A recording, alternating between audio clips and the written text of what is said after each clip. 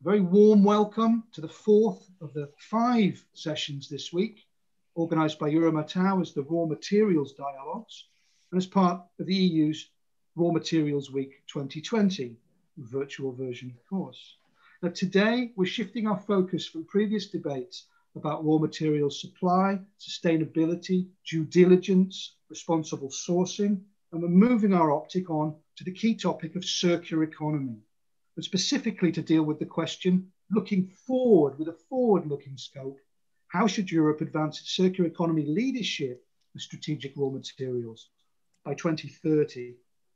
We all know the circular economy debate has taken place over a number of years, and our purpose today is not to rehash that debate, but to really think looking forward with circular economy over the next decade and more. And to do that, we're joined by 4 outstanding speakers today, representing again a full range of different perspectives on this topic. We've got Martin Stuchty, the Managing Director of System IQ, and previously also working with McKinsey and responsible for a number of key early studies on circular economy, as well as a lot of important publications since then. Following Martin, we also have Mia-Petra Kumpala-Natri, who informed me that she's currently in her summer home in Finland, where it's already getting dark at this time of day. She's a member of the European Parliament for the S&D Group. She is a member of the ITRE Committee and also a substitute member of the Inter-Trade Committee. Joining them also we have Bernd Schaefer, the Managing Director of EIT Raw Materials and also the head of the newly announced European Raw Materials Alliance. And last but not least, we also have from the European Commission, Mattia Pellegrini, who's the head of DG Environment's Waste Unit, and I also know was the former head of DG Grow's unit for raw materials, metals, minerals, and forest-based industries as well.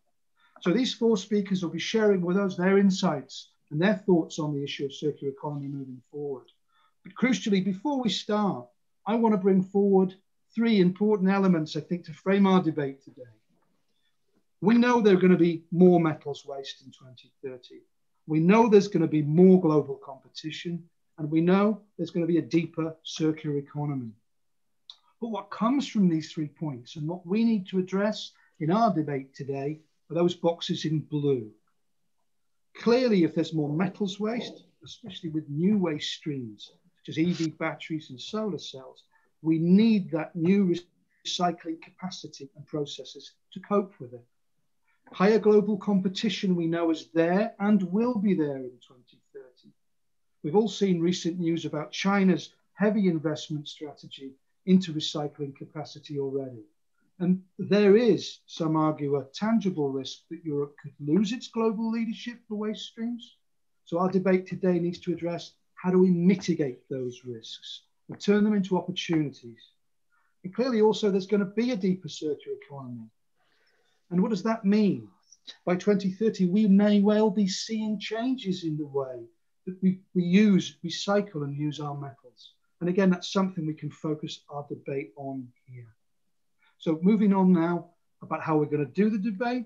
Well, for those of you that have been following us in previous days, you'll know we're going to have very brief opening statements following an initial question from me from each of our 4 speakers to get their views across.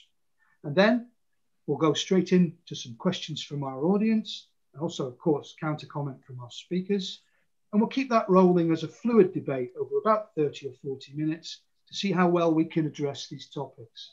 I'll then give the floor to each of our speakers for a quick 1-minute closing statement to wrap up our debate and to bring forward their calls to action.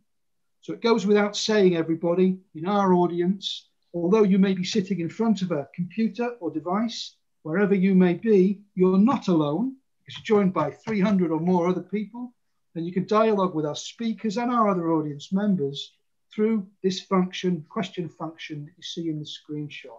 So don't be shy with the questions. Whatever it is that you want to come across in this debate, a statement or a question for our speakers, send it in, it'll come to me, and I'll do my best to raise it during the debate. Right, that's our topic, that's our plan. Now it's time to get down to business, I think. So I'd like to hand over to the first of our speakers, Martin. Good morning, Martin. Hey, David. Hello, Mia-Petra, Bernd, Mattia. Not a bad group to be in the middle of. Hi. I'm pleased to hear it. Now, to kick things off then, for you, Martin, I've got a question for you. Now, you've obviously got a very strong background when it comes to thinking forward about circular economy. What do you think's needed in the next decade, up to 2030 at least, for Europe, if it's going to make meaningful progress in establishing real circular production and consumption models for its strategic metals? Yeah, thanks, David. Next 10 years. Well, let's just do a thought experiment. Let's just assume for a moment that climate change is real. Let's assume that the European Green Deal is worth the paper it's written on. Let's assume that everything that scientists like the International Resource Panel are telling us is real, that resource use, metal use is in fact responsible for a big part of climate change and biodiversity. If all of that is true, then by 2030, the metals industry will have to deliver what it's delivered through virgin materials today, a third still by virgin materials, a third by recycled materials, and a third in ways that are entirely non-material, that are services. This is sort of not perfectly right, those numbers, but it's not as wrong as it sounds. So a third, David. And so for the first third, you have a very clear business model. For the second one, you have about half a business model. And for the third one, you don't have a business model at all. So let me not talk about the first one. Who am I to tell you? On the second one, that's the recycling industry. And that is imperfect and incomplete. Yes. There are many other industries that envy you for what your recycling industry is about. And yes, there are some leading companies in Europe, also probably in this audience, that actually have the technologies. But whilst our recycling rates are very high, our recovery rates are low due to contamination, due to polymetallic complexities, due to leakage inside, outside the EU through very high recovery costs. So the EU states are still sort of, that whilst we are 88% use of, we are recycling our vehicles end of a life cycle, sort of we are still not recovering the value. Copper sort of ends up and contaminant in steel, and we are not really able to use those conductive properties or take all the electronics parts, sort of perhaps it's 15% that we really discover. And this is really getting meaningful now, to have that business model and to know how we organize recycling. There's 3 trillion worth of market cap from some technology companies such as Apple that actually said they will not use from 2025 onwards any primary material in the first place. And so we as Europe sort of need to make sure that we have an access to that market. And so the response to that needs to be products that actually make it easier to be recovered as metals, and then later on that you have a process where you stop it from leakage. And then the third, that's very hardly discussed in this context, is a world where a part of the services that your products deliver today are actually delivered in non-materials in ways. Just look at the car. We are in the middle of this big transformation.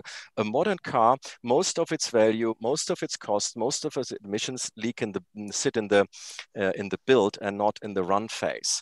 Very often is operated in the fleet, so all the cash flows are coming in during the lifetime and not early on. You need to have a metals industry that is actually able to help industry to earn money from the utilization of your metals, and not just by selling your metals. You need to go from a seller of metals towards a banker of metals. For that, you need support through politics, and the European Green Deal is, of course, the big opportunity for that. We'll talk later about all the many levers that are available. The most important element, or the most important synthesis of that, we need to design all those different instruments in such a way that we actually become material stewards rather than that actually are managing the materials through the entire life cycle. We need to stop leakage out of Europe. We're still losing, for example, 50% of copper unaccounted. And we need to do, when it comes to that material stewardship, a bit in the way we are currently seeing it in China in the next 5-year plan, where they're setting up all the infrastructure actually to ensure that they are keeping good control, high utilization, and maximum value out of their metals, everything from cobalt to lithium. So clear. You've captured your idea of third, and third. And it's clear from what you said that you see in the primary metals, the business model clearly is there. In the recycling, you argue that we're halfway there. And when it comes to managing waste properly, the business model's not there. And you're talking about us becoming material stewards. This is a little bit like this idea you mentioned of really making sure we're managing things through the full life cycle properly. Well, thanks for that, Martin. With that in mind, I'm going to give an opportunity now to Mia-Petra to also bring in some views before we move on to more debate. So Mia-Petra, you're an MEP from Finland, and I know you're very proud of Finland, and I know that you tell us, and we know that countries like Finland want to be at the center of new EU industrial value chains for batteries and other green technologies. Now, how do you think, from your perspective, building on what we've heard from Martin, how do you think Europe can make sure that over the next decade, we do develop this capacity that Martin's talking about that we need in recycling?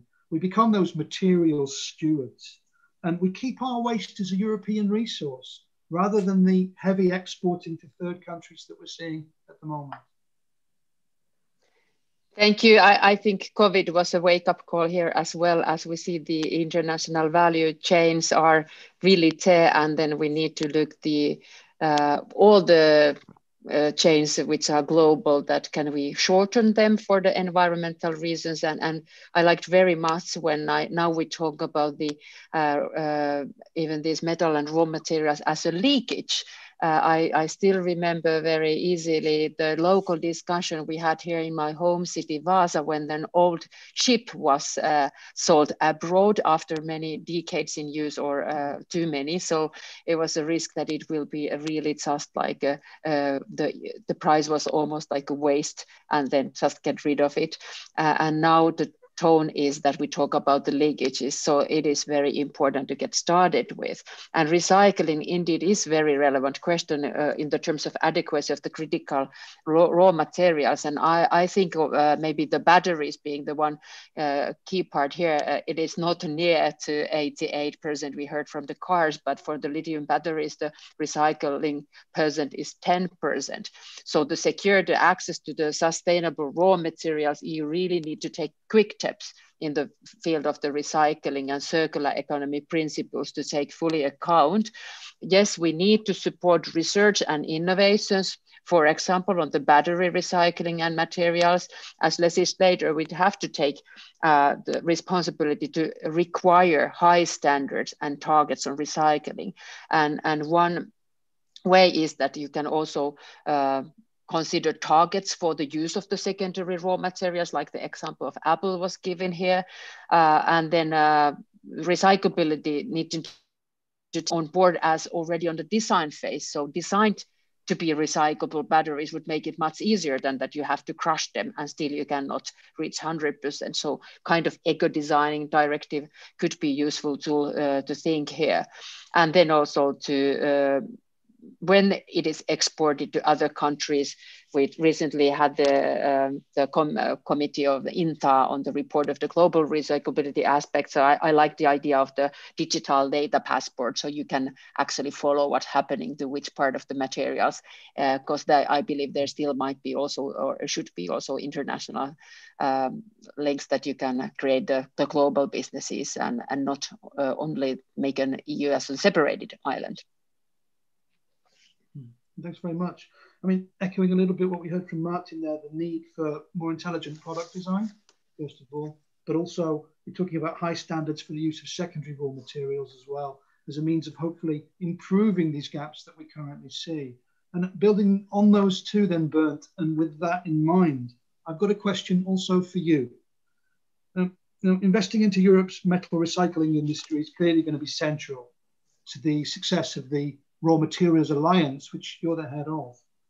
What do you think we need to achieve in the next decade to improve our supply of recycled materials for not only this Green Deal transition that we're looking at, but also the digital transition as well? And how can we mitigate this risk I highlighted that Europe actually loses its leadership potentially if it doesn't take the right action in the right time frame. So Bernd, over to you. Yes, thank you. I mean, first of all, let me say that the disruption of the worldwide supply chains by the COVID-19 pandemic has brought forward once again the European Union's reliance on third countries for raw materials. Imported critical raw materials like cobalt, lithium, rare earths and others, where Europe has established industrial base, like in the aluminum, copper and nickel industry, are more critical than ever in fueling a global competitive green and digital Europe. So circular economy in this context must address the business model's needs. Yes, that has been said, and there are many needs to be addressed. That being said, we have to be fact-based on the supply demand scenarios first going forward. And so we should be very clear in this dialogue about what and how much is needed on a raw material supply basis. The objectives of the European Green Deal are being fueled by a sustainable supply of raw materials, and sustainability has come to the top of our agendas. In order to reach the objectives set by the Green Deal, raw materials are indispensable drivers for the transformation from the brown to the green economy and to drive the decarbonization process. So in this context, circular economy is central to the achievement of the goals set in the European Green Deal.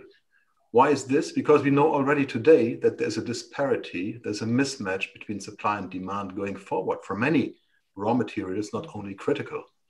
The circular economy, however, is not yet circular because many elements that are needed for the green transition are not yet in the cycle or not in sufficient amounts to support the transition.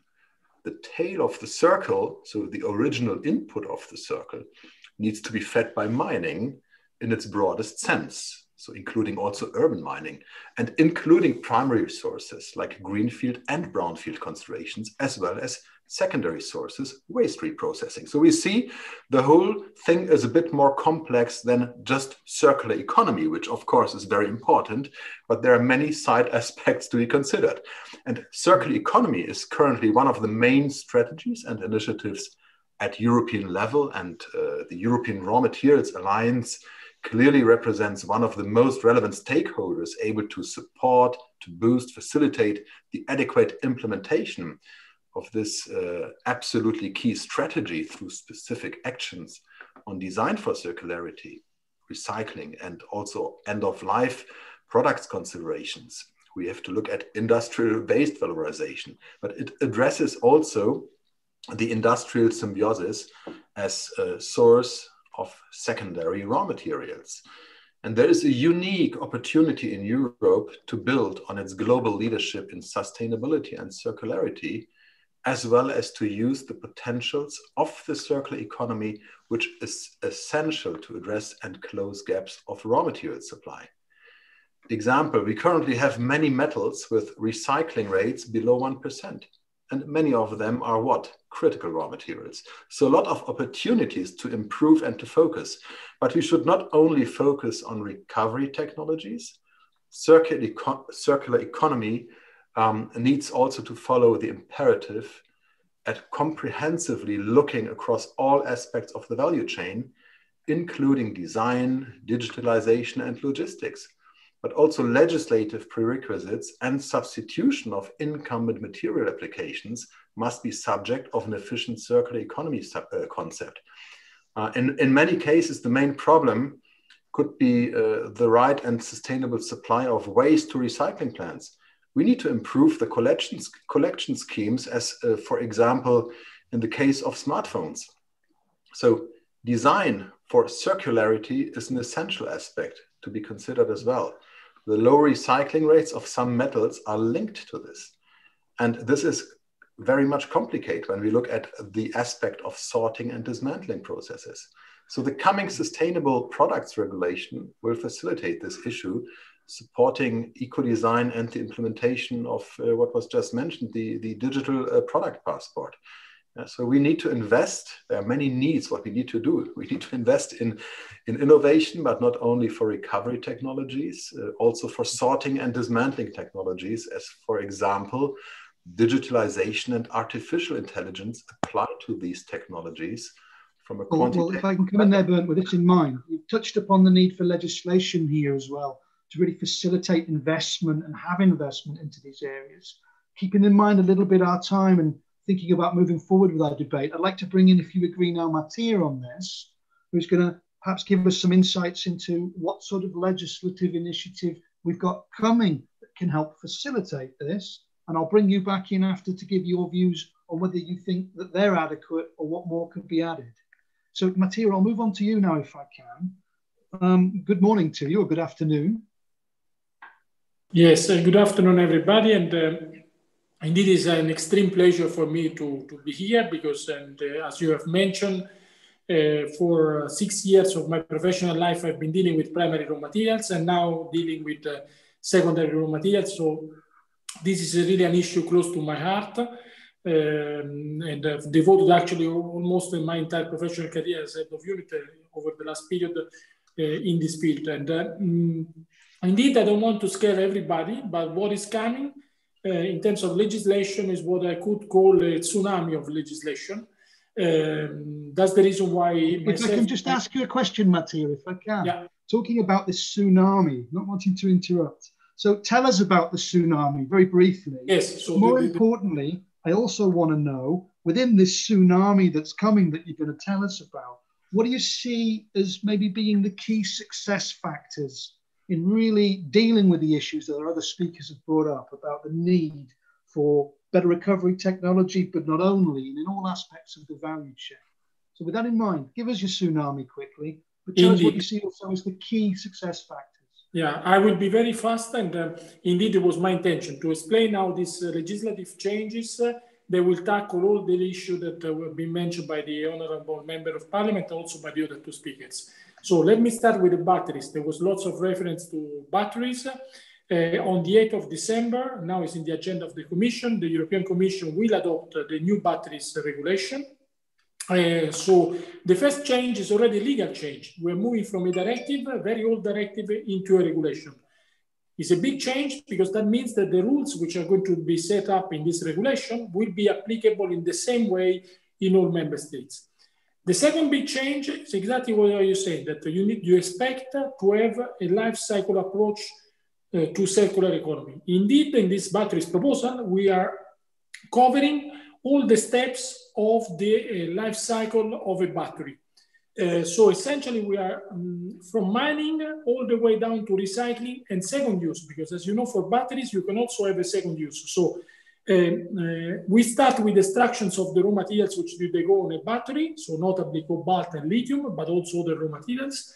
And they will be due diligence requirements, mandatory due diligence requirements in terms of respecting the OECD guidelines on the supply chain. Then there will be very strict conditions for placing electric vehicles batteries and industrial batteries into the European market. I will mention 3 sets of measures. First of all, there will be a carbon footprint. It will be introduced step by step. So there will be first an obligation to label the carbon footprint of a battery. The second step will be to establish a carbon footprint performance classes. And the third step will be a threshold that needs to be respected. So all the batteries which will go beyond that threshold in terms of carbon footprint will not be able anymore to be sold in the European market. First element in terms of placing to the market. Second element, placing to the market mandatory recycled content.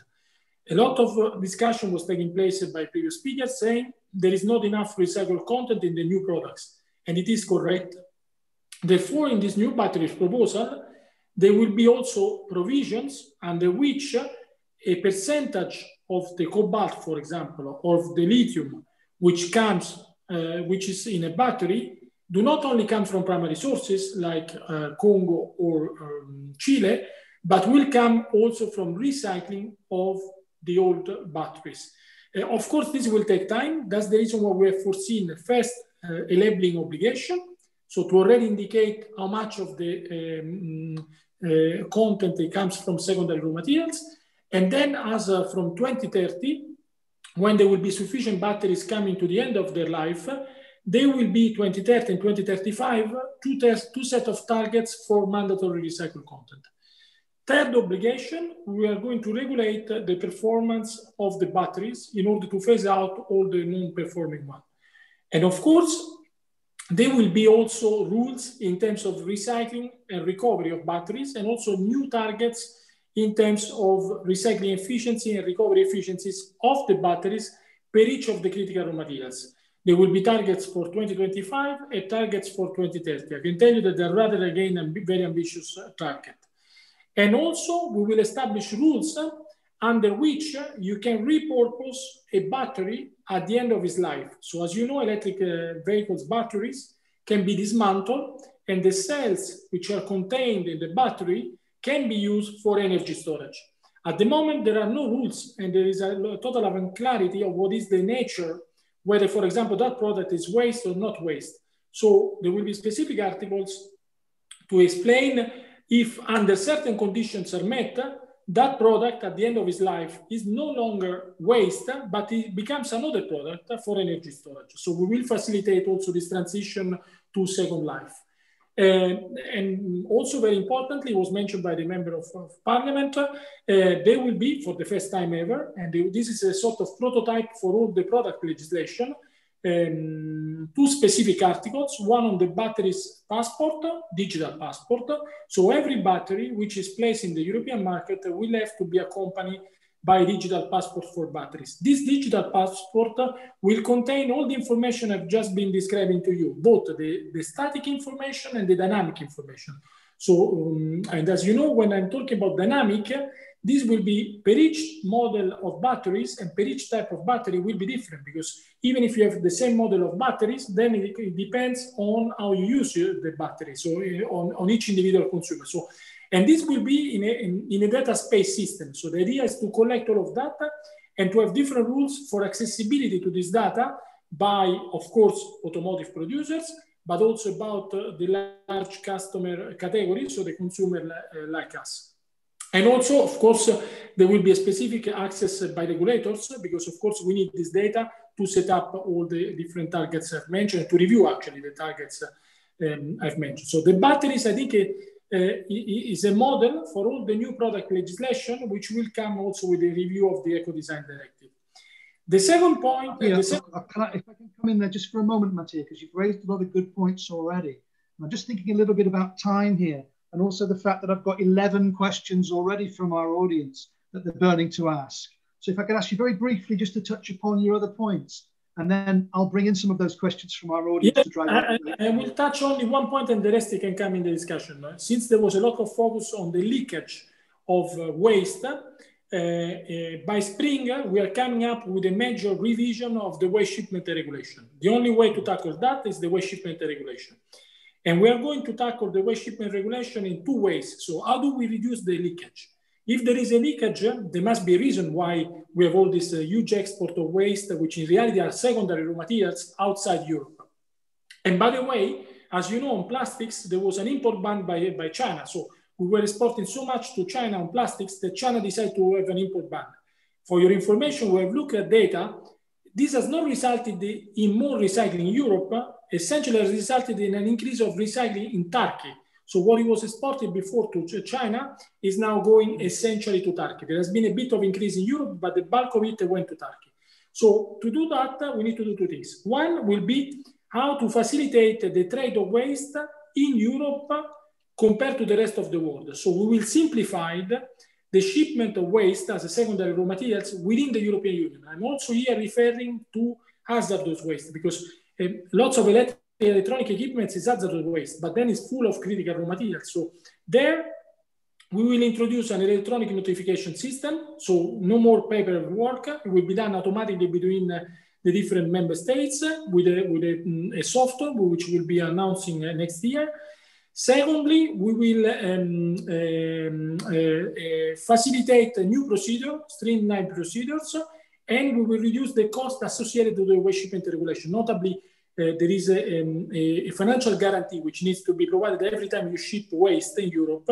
This will be significantly lower. So the cost of business to transport waste in Europe to different recycling facilities will be significantly lower for all this reason. Then what do we do with the rest of the world? Of course, in the Green Deal, there is a very ambitious statement. There is even written the European Union will stop export of waste outside the European Union. Of course, a general ban, I cannot respond for my political, let's say, masters, but indeed a general ban as such of all waste not going anymore outside Europe will have some problems in terms of WTO compatibility. But what we are exploring now is that is a system under which we change completely the rules. So we only export to countries which have notified to the European Union their intention to receive waste from the European Union, and they have duly explained and convinced us that the way is going to be treated in terms of an environmental point of view, it is equal to the way it would be treated in the European Union. At the moment, they can export everywhere, as you know.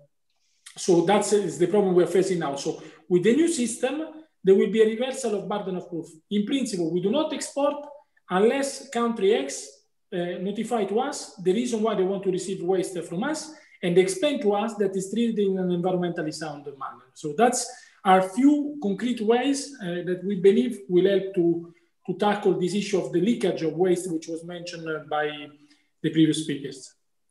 Thanks, Mattia. Thanks for outlining that tsunami that you mentioned of legislative action from the Commission's side and highlighting a number of key priorities there for us. I want to bring in now very quickly, if I can, some short reactions to that. First, Martin, then Mia Petra, then Bernd, and then I must insist I'm going to bring in 4 or 5 questions from our audience. So Martin, over to you, please. What's your reaction to what you've heard so far, particularly from Mattia in terms of legislative initiative and the trend of that in response to the problems you highlighted? Thanks, David. Let me respond immediately to Mattia and to the tsunami. Look, there is a sort of there's one way to read this as this enormous thrust of new regulations, and that might not sound upbeat to everyone who listens to that from industry. I think the European Commission really deserves to be commended for this, because what they have in fact created is a future growth industry. If you look into the full cycle of a battery, everything from the production, the first use, then grid integration, vehicle to grid integration, smart charging, second use, and then assorted, accountable disassembly and reuse or recycling in industry. That is a growth sector. There are we identified at least 7 business models that are all localized in Europe that you actually can build on that. So I think it not only does it serve this objective of being greener, not only does it serve the objective of being less dependent on critical minerals, it also serves the objectives of really creating particularly an information economy in Europe with lots and lots of upside. I think that's another way to read the tsunami. For us or for you as industry, of course, this has repercussions, because going back to the third. So yes, this will moving into batteries first will create a major, massive thrust for all those who actually are providing virgin material into that industry.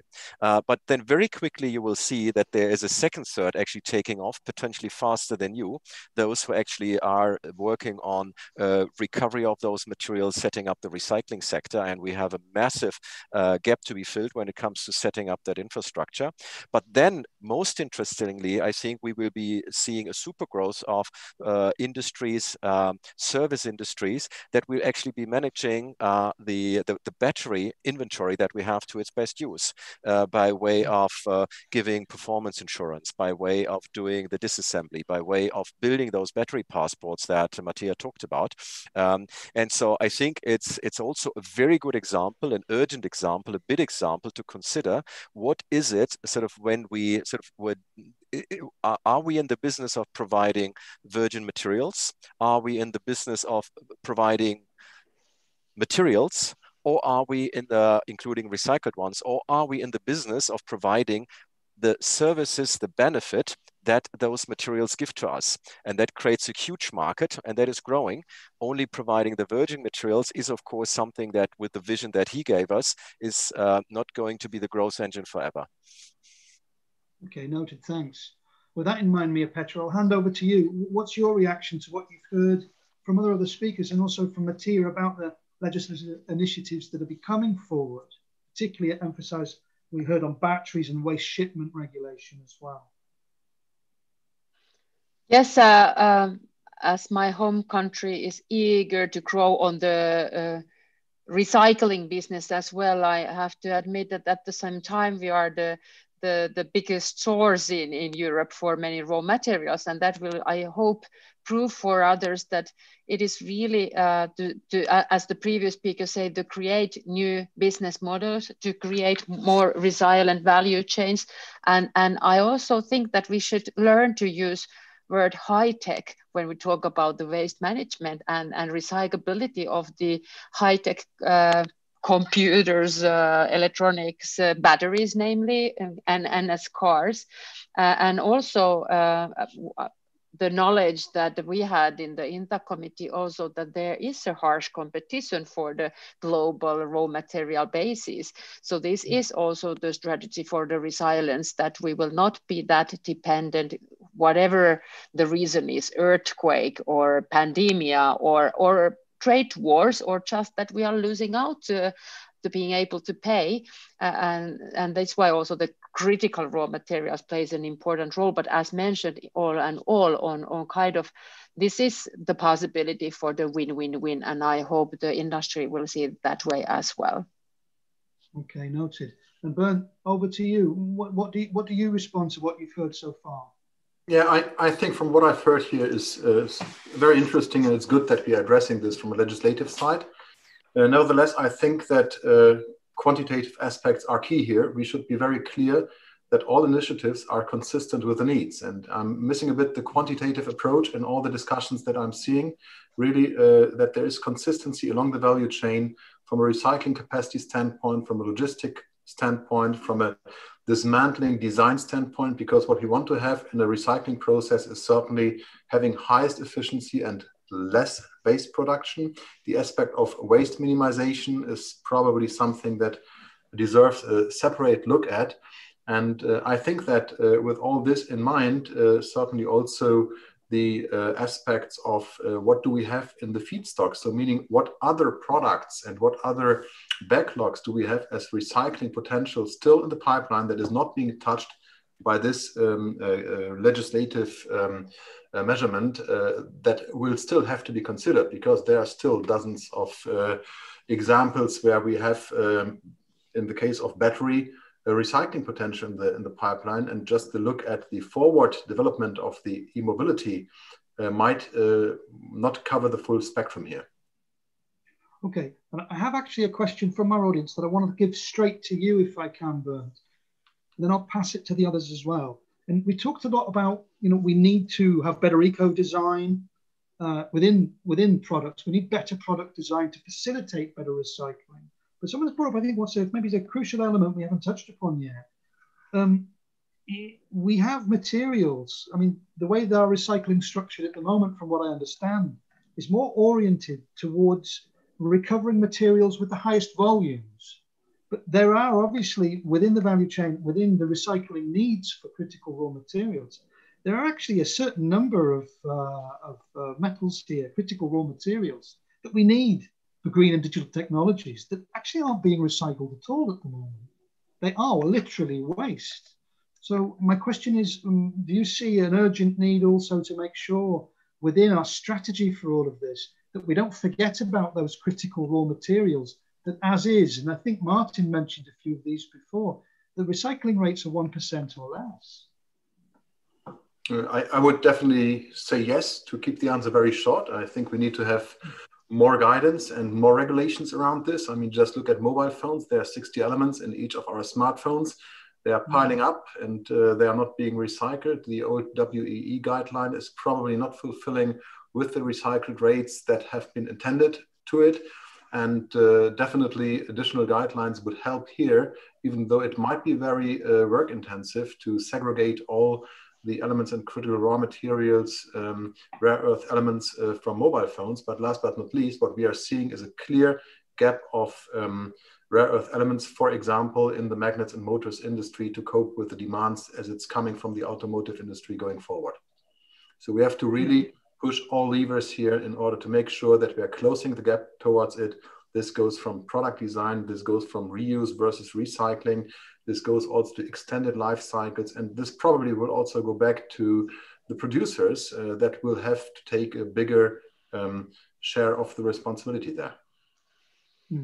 And a question for all of you as well. Yeah, thanks, Bernd, for that, for your insight on that. Another question that's come through from our audience and something burning in my mind as well. We're all talking before about leakage. Currently, we don't recycle enough.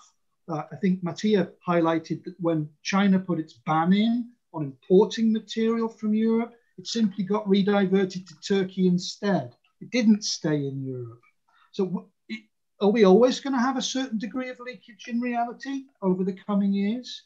And then on that basis, should our focus as Europe be more on controlling exports? We've heard about this idea of passporting for materials and so on. Or should we also be in parallel working with developing countries to improve standards and safeties? Standard and safety in those developing countries or in those countries that receive an amount of our waste for recycling? Is it not a little naive to expect that we can do it all at home? I don't know what you all think about that. Mia Petra, I'll bring you in first on that. Martin, if you don't mind, I'd like your views. Ben, you too, and finally we'll come to Matthias. So, Mia Petra, what do you think? In our INTA opinion and the paper on the recyclability on the international trade schemes, idea was that we can develop international value chains here as well. So not to ban everything, not to import, not to export, but remain open, competitive continent. And there we really need having this kind of tools where the digital product passport could be the one, so we can follow up. And then the Commission idea was very the concrete on the way that we have to have the guarantee that the country of destination will treat the ship, the car, the battery, you name it, on the proper way. So that is also the way to make a waste a product that is interesting, having the price, as you know. But I do want to emphasize also the recyclability by design, so then you can do a lot. But I'm not the one to say that we cannot let the developing countries be there to use their working hands to do that, but then of course with the standards that we want. So yes, I very much emphasize also the life cycle, that not to have the suitcases, the European companies that now exist for some big tech, because the materials they are using in African countries, they are carried by the unbearable working condition with the child labor. We all seen the pictures of the raw material sources there.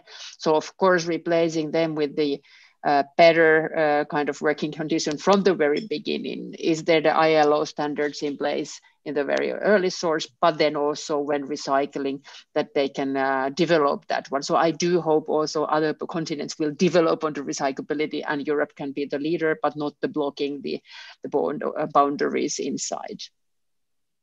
Thanks, Mia Petra. Martin, what's your view on this issue of, is it naive to expect we can keep it all at home in the short term? And aren't we therefore obliged, in line with European values in a sense, to also make sure that where we're exporting it to is doing it in a way which is not damaging to either environment or other aspects?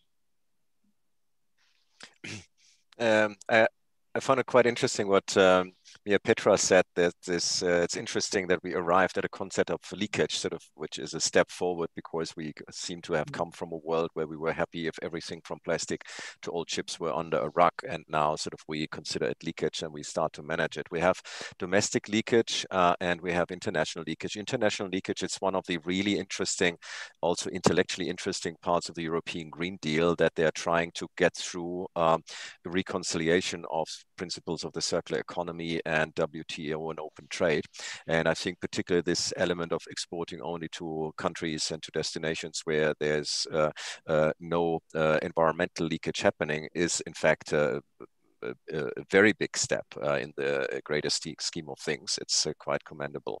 I think the bigger issue is leakage even internally, that we don't get our materials back, and we can't leave it to the metals industries or to the recyclers or to the recovery systems to get hold of that. And that's why it's very important to think through what is really needed in order to get with heavy work from some 10 to 14 to 18% recovery.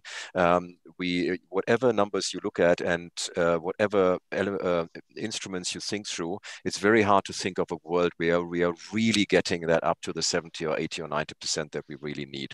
And the only way we can do that is if the producers help us, if they are forced to act or if they are willing to act as if they were the through cycle owners of their products, so that they have an incentive to take it back. Once that is happening, not only do you get your materials back, and we have a clear sort of a more honest conversation about how the circular economy might help us to have the materials that we need for our industry.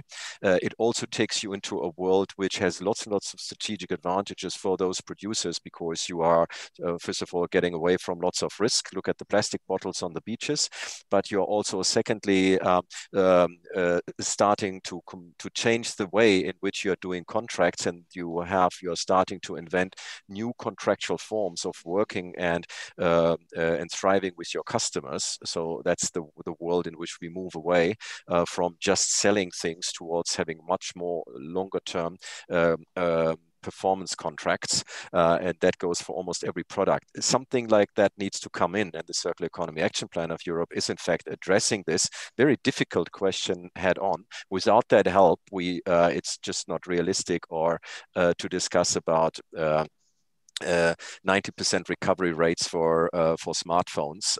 We need to have producers and we need to have operators that act differently with a different set of incentives. Thanks very much for those points, Martin. Bernd, I don't know if there's anything you'd like to add on this. Well, I mentioned this before. I think indeed that this concept of being aware about what is the leakage. I mean, we have to have this, and I'm always getting back to this quantitative assessment, and it really goes in hand with what Martin just said. I think the CAP is crucial to it. Yeah. So this discussion has to be brought ahead, and it must contribute also then not only to achieving the climate goals, which is clear, that's the overarching target, but also really decoupling a bit the economic growth also from the obligations and the impacts that this will have to provide on multiple levels, also including the producers, but ultimately to strengthen the competitiveness in the region, as I think that following this logic, including also an eco-design directive in this context, is at the end of the day contributive to the competitiveness of the European industry. The issue here is about change. The issue is certainly about understanding a different mantra, bringing this into the organizations, working on different business models that this will require. So it really goes down to the operational, but I fully agree that this concept here needs to be considered. Okay, thanks, Bert. Noted. Mattia, a brief comment from you on what we've heard so far. I was not, the audio was not activated. I think indeed, I mean, let me make a few comments. Indeed, we're fully aware that legislative changes are not the only, let's say, solution to the problem. And indeed, we are also aware that all our targets already of the existing legislation, half of the member states do not comply with them. That was very clear to me when I came as a new head of unit to this unit. And that's the reason why in all the meetings I'm having with the member states which are lagging behind, I'm reminding them of the importance that whatever have been granted under the recovery fund, which as you know is massive amount of money, will be also used, and particularly used, to invest in a waste infrastructure, recycling capacities. Because indeed, the issue of recycling capacity, which was mentioned, is a key issue. Sometimes there is very little recycling because there is not enough capacity. That's the reason why we are exporting, by the way. If we reinforce recycling capacity in Europe, then you will see that there will also be a drop of export. So that's the reason why I really expect member states which are, and as you know, the Commission is putting that accent also in the context of the recovery plans to really keep circular economy and digital economy as the key pillars of these recovery plans. On the issue of that was raised about it's always important to quantify. Indeed, we are quantifying. So, for example, in the context of the waste shipment regulation review, we are trying to get detailed data per type of waste stream of what are the capacity in Europe, because indeed, you know, there is no point to, by the way, as I said, to have a general ban on export of waste will be very difficult from a WTO view, but may also be not very good from even an environmental and an industrial point of view, because of course, it is correct what the EIT said, the CEO of the EIT, that you need to know what are your recycling capacities to treat then that waste in Europe. I just wanted to also mention that indeed the leakage was mentioned by, it depends on the waste streams. So there are some waste streams where action is really needed in addition to the waste shipment regulation. So the tsunami includes many other revisions, and one of them is the end-of-life vehicles directive. It was mentioned also by the Member of Parliament, vehicles as well. So when I came in December to the unit, I was shocked. I thought it was a mistake in a briefing. When I saw that, you may be aware that every year, at the end of the year, there are 10 millions of vehicles which they come to the end of their life. So if I would ask here in the audience, how many of that they disappear from the market and they are not recycled, most probably no one of the audience or the representative in the audience will get the right number. The number is 4 millions. So out of 10 millions, 4 millions are unknown whereabouts they are defined. So there are 4 million of vehicles that they disappear every year on the market. So that is huge as a leakage. And there, in the end of life, so we have plenty of ideas that we will explore in the end of life vehicles legislation on how to make sure that this is no longer possible. Also in terms of registration of the vehicles, in terms of... If I can ask Mattia, just to clarify, when is this legislation to deal with the issue you've highlighted? When's that in the pipeline to appear? Beginning of 2022. So we are already working on the impact assessment. Yes. Okay, well, that'll be interesting to see what effect that has in dealing with that huge number of, if you give the example of vehicles that have not been dealt with. Now, one last question for us all. Mattia, if I can, Mattia, if you'll allow me, because we're running a little short on time now, and I want to give also our other speakers a chance to come in too. My apologies for interrupting. But there's one other question that we haven't addressed yet that I think we really do need to in this debate, if we can. It's a question that's coming from quite a number of our audience members, and it's something that's come up very much also during our raw materials dialogues this week on ethical sourcing, on sustainability of supply, resilience of supply, due diligence and other areas. It's talking about consumers. We've talked a lot about market players, industry. We've talked a lot, obviously, about legislation, legislative initiatives, and gaps and needs that we have. But let's also not forget that it's consumers that ultimately buy products at the end of the day. And we've been talking about we need new circular service models. Okay, but do we expect, and this is maybe a yes, no, or in between answer quickly from each of you. Do we expect consumers are going to need to pay extra for this? And if so, do you think they are willing to pay extra? So, Martin, I'll give that to you first. Yeah. Any asset, any product, any material that is being used more extensively gets cheaper. So in other words, by going circular, in the end, it will be cheaper for the consumer, and that's why they want it. Okay, so you see then that ultimately it'll drive down price and that'll drive up consumer demand. And you think people are, so you don't see that there'll be in the short term a price premium then perhaps for the more circular compliant, better recycled, less primary use materials? Because I would argue possibly in the short, I agree with you, clearly in the long term, there's going to be benefits in this circular economy model being brought to fruition. But in the shorter term, will we be asking consumers to pay a premium for this? And if so, do you think they will pay? Is there a willingness in the market for people to say, yes, I want that product that is greener. I want that product that uses more recycled material. We do know that customers, so that there's a 10% segment in Europe that would be prepared to do that, 90% aren't. The concept that we are discussing here of taking products circular is in fact a very powerful driver of total cost of ownership. So it makes it cheaper for you to use it across a life cycle. And that is something that many consumers in fact pick up, so they would buy it. Okay, so you're convinced definitely yes. Bent, what about you? Do you think it's a big yes as well in the same way that Martin's putting forward? Consumers want this, are ready for this, and ultimately it'll be something they're very on board with? Well, I would not generally assume that this wouldn't have a price effect. So indeed, on the raw materials side, we know, and there's evidence that for many metals, the cost for recycled metal is much lower than for prime. So therefore, it's a question of the price function here, to what extent the raw materials portion of the price is determining, which is, by the way, in many cases, minor to the total price. So therefore, I would rather be in favor to say there will be a willingness to pay for a certain upcharge if it's getting more sustainable, because consumers will also understand, and I think that's the broader societal context, that there is a need for circular economy, there is a need for decarbonization, and they will also understand the context of having rather the circular economy as contributing to employment and also to the competitiveness of the industry. Okay. And Mia-Petra, from your point of view, how do you view this?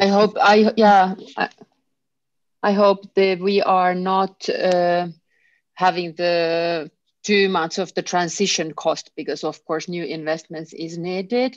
But at the same time, when I received yesterday the 20 million young people covered study, they were very much more prepared than our generation, because the knowledge and worry about the climate change and sustainability and the fair transition was a key, the message that was included.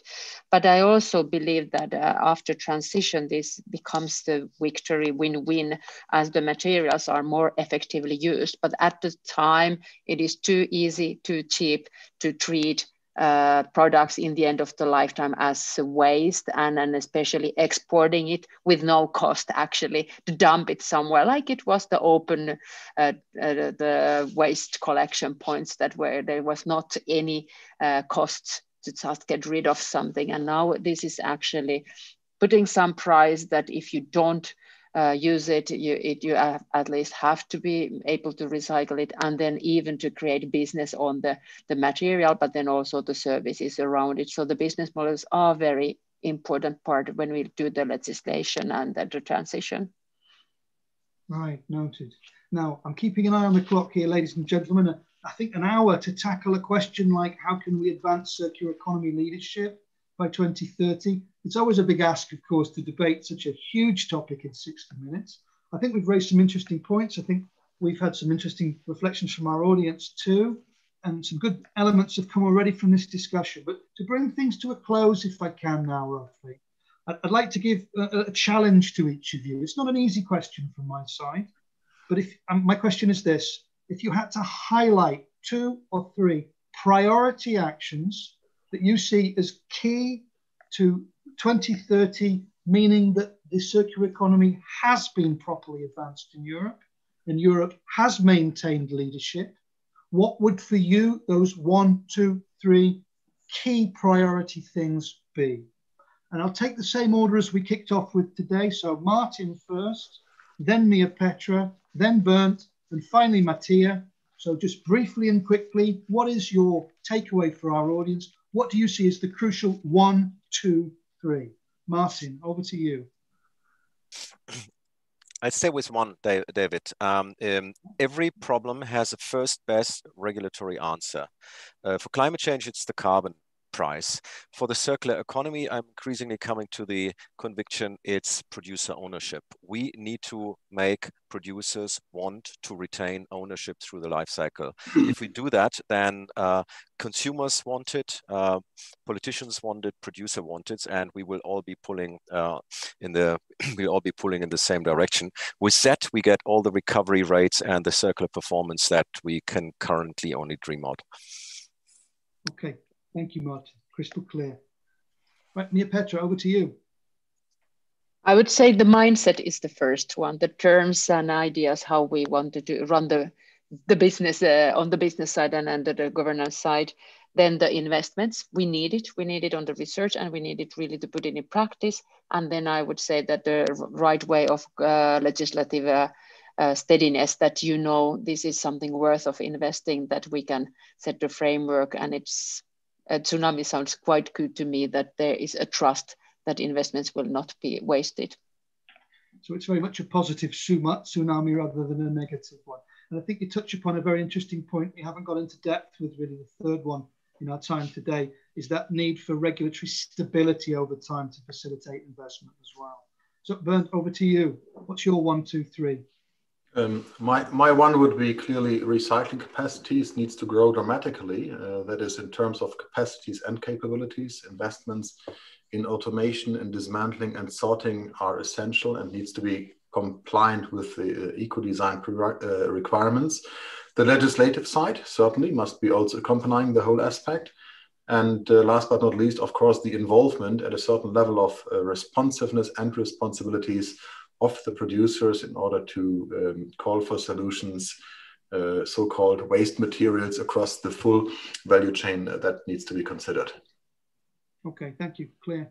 And finally, last but not least, Mattia, what would be your brief 1, 2, 3 of takeaways as top priorities in terms of achieving this leadership in circular economy by 2030 for raw materials for Europe?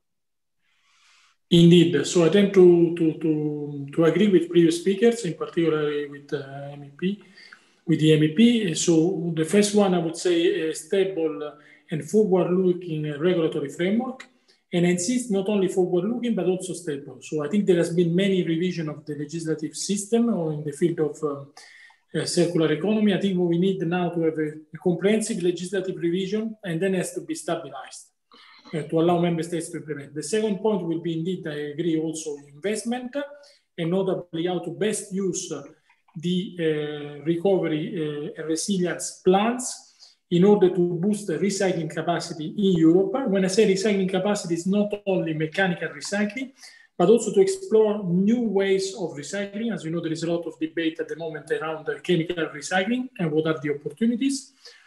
And finally, as a third point, consumer. I didn't reply before to the question of consumer. We need consumer. So that's the reason why I do consider the single-use plastic directive from that point of view a model, because as you know, through the extended producer responsibility fees, there will be consumer campaigns which will be financed. So that's, I think, is a model also again for future legislation. When I say consumer, also consumer in terms of knowing their rights, and soon there will be, as part of this famous tsunami I've mentioned, also other colleagues, actually not DG Environment, colleagues in DG Justice, which are coming up already next year with an initiative on right to repair, by which so the consumers in Europe will be granted the right to bring, for example, their electronic devices to be repaired. As you know, this right is often denied. There is often a push to buy new machines, new tablets, new mobile phone. So, of course, this is a personal choice, but there will be this initiative to grant an additional right, a clear right to have a repair at an affordable price for every consumer. So that's consumer is the third dimension, and is equally important as the regulatory framework and the financing. Thank you, Mattia. Well, with that then, with those conclusions in mind, I'm going to bring the debate to a close now. So a very big thank you on behalf of Eurometaux to Martin, Mia Petra, Bernd, and to you, Mattia, as well, for joining us today. Thank you also to our audience for your questions that came in, that you sent in for us. Now, only last point to note for me before I close my connection is you can join us tomorrow, again at 1 o'clock, for the fifth in a series of 5 of these raw material dialogues this week, where we're looking and moving our spectrum on to just transition and looking at how should Europe's raw materials agenda deliver new jobs in industrial regions. So join us tomorrow at 1 o'clock for the last in our series. And again, a final very warm thank you to all of our speakers and you, our audience. Thank you very much and goodbye.